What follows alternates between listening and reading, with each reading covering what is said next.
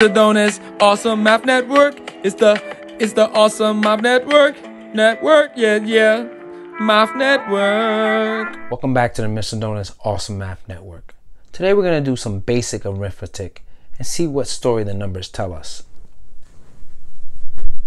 The Montgomery bus boycott lasted 382 days.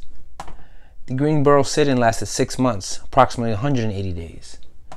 The Freedom Riders lasted 7 months, approximately 210 days.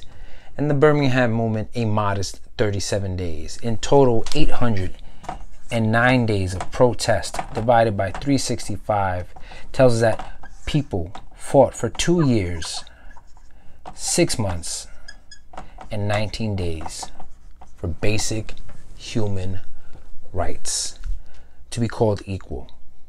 We've been at it a couple of weeks, and we need to be prepared to be in it for the long run, because Black lives matter, and at the end of the day, we're all just looking for equality.